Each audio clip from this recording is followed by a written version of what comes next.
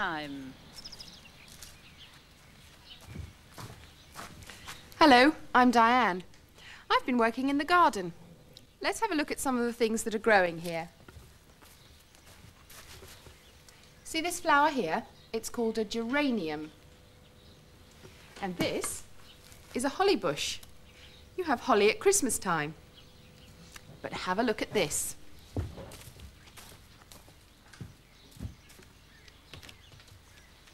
It's a chrysanthemum plant. I thought it was doing quite well until I saw that chrysanthemum next door. Can you see how much bigger it is than my chrysanthemum? Now I know these plants were planted at exactly the same time as each other. My neighbour must be a very good gardener. I wish I were as good. Somehow it doesn't seem fair, because I think I work just as hard. You know, it's like that sometimes. Other people can be better at some things than we are, and sometimes that can make you feel a bit cross. Or jealous even. Maybe that's when you feel like saying, it's not fair. These children have made up their own puppet play called It's Not Fair. It's about Sam the seal and Pebbles the baby. The puppets are on long sticks and the children stand behind a stage to work them. One day, Sam the seal came home from school. Peggy the penguin, Pebbles the baby and Grandpa were very busy. Peggy was feeding Pebbles and Grandpa was cleaning his teeth. Sam was so excited with what he'd done that day, he couldn't wait to tell them. Grandpa, Peggy, guess what? I play games at school today and I won at swimming and diving. I can't talk to you now, I'm cleaning my teeth. I can't talk to you now, I'm feeding baby Pebbles. Yum, yum. I'm hungry too. Can you feed me? You're a big boy now. You can feed yourself. Your dinner's on the table. It's not fair. Next day, the whale came to take Sam to his school. I got to go to school, but baby Pebbles can stay here and play with the baby polar bear all day long. Hello, Pebbles. What shall we play today? I don't know. What shall we play? It's not fair. But one day, when the whale came to take Sam to school, Pebbles wanted to go as well. Grandpa, can I go to school on the whale? No, you're too young to go to school. And Pebbles said, that's not fair. Now the whale was very friendly and he liked to play with Sam the seal. Sam, would you like to come and have a ride? Yes, please, but can Pebbles come too? Oh, yes, we'll have to ask Grandpa first. Grandpa, can we go on the ride on the whale? Oh, yes, that's a good idea. I'll come too. So Pebbles got on the whale, Sam got on the whale, but when Grandpa tried to get on, the whale said, "Oh no, Grandpa, you're too big and you are too heavy for me. You'll have to swim beside us." And do you know what Grandpa said? It's not fair.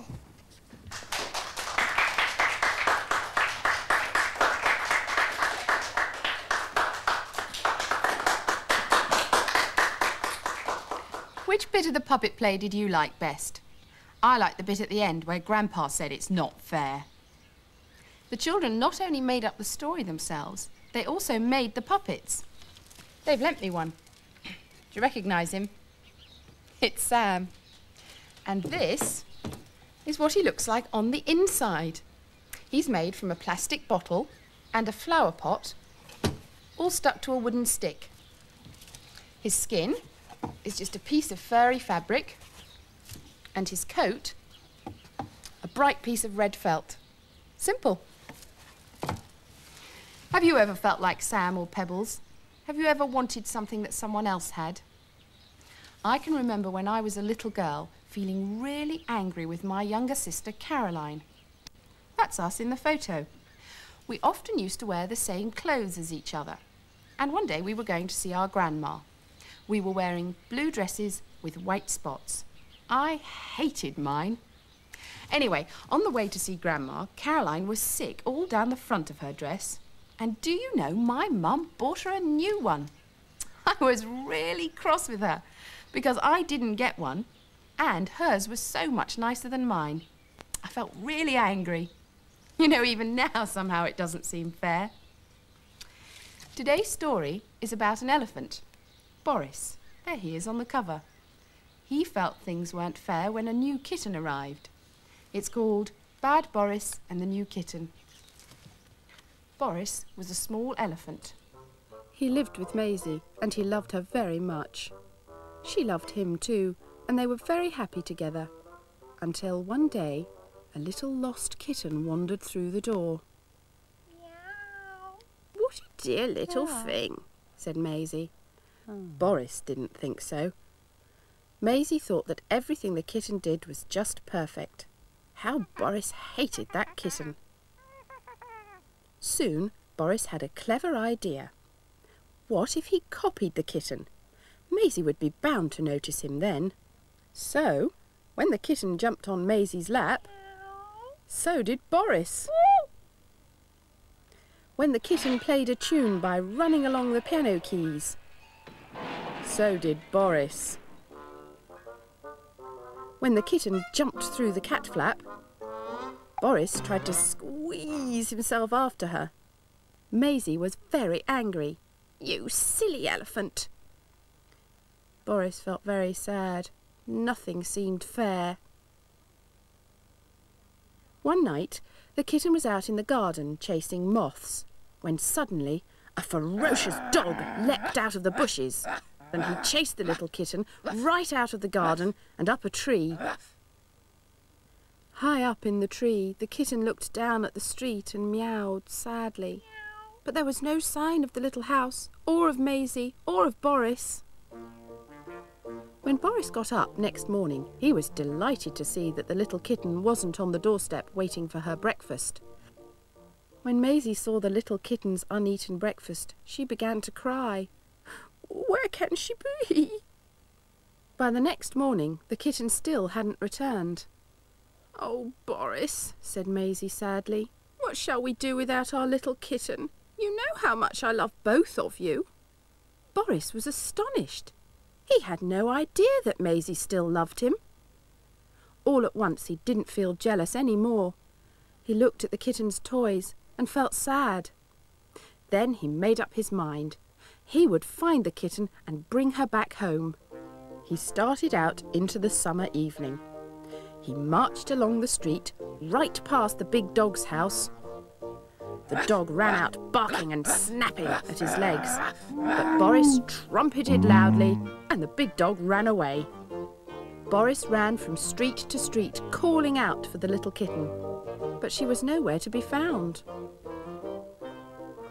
Just as he was about to give up, his ear began to flap. He could just hear a tiny, frightened meow right above him. There was the kitten, shivering at the top of a very tall tree. We want you to come home, said Boris.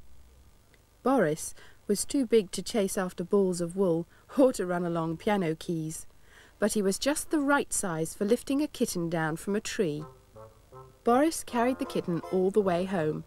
They were both so tired when they arrived that they curled up together on the sofa and fell asleep. You found our kitten, cried Maisie when she saw them together. Isn't he clever? She said to the kitten. And after that they all lived together happily, until Maisie won a goldfish at the fair.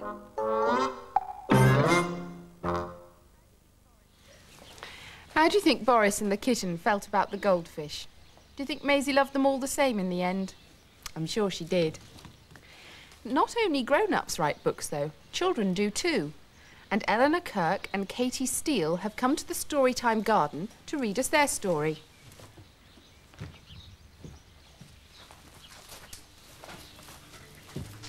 Hello there, girls. Come and sit down.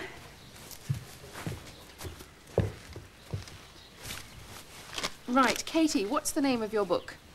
It's called Harold the Mouse and the Magical Mole. And Eleanor, where did you get the idea for the story from? Katie had the idea of making a story about a mouse, and we really took it from there. I see. And which one of you did the drawings?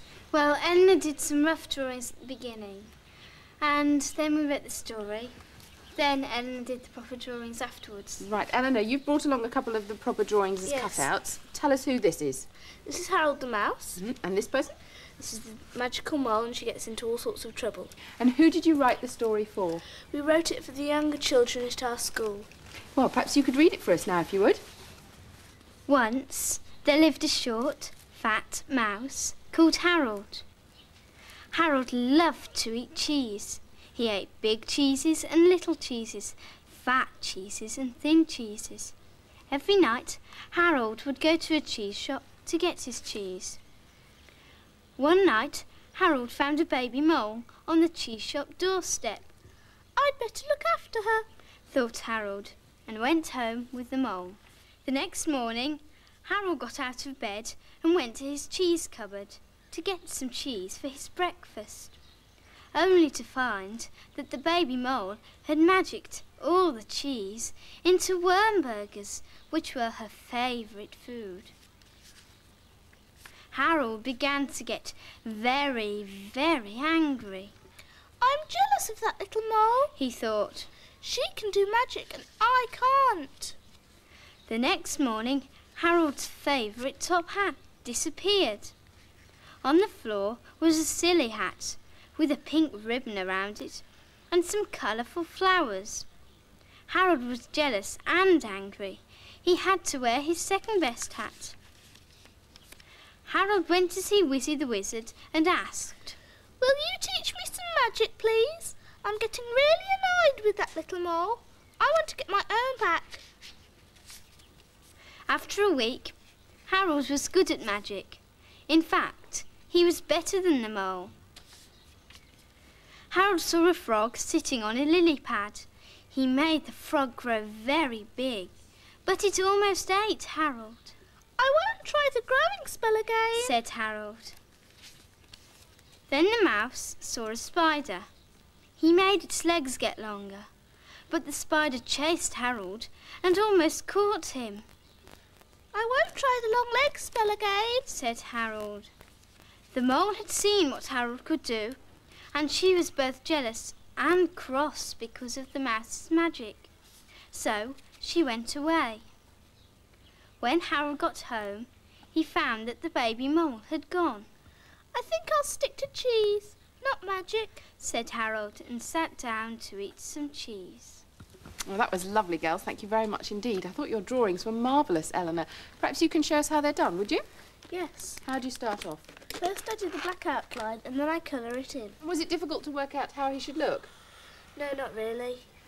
And is it hard to make him look the same every time you draw him? No, because it's a very simple thing to draw. He's very good. Goodbye. Goodbye.